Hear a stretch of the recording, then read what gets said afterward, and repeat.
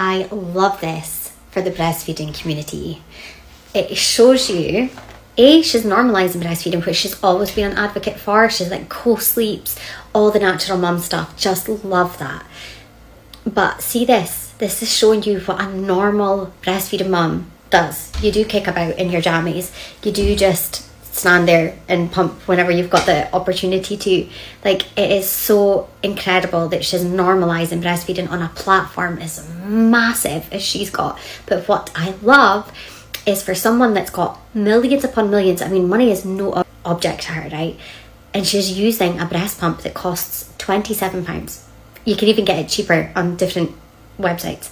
£27. That shows you what a phenomenal breast pump that actually is.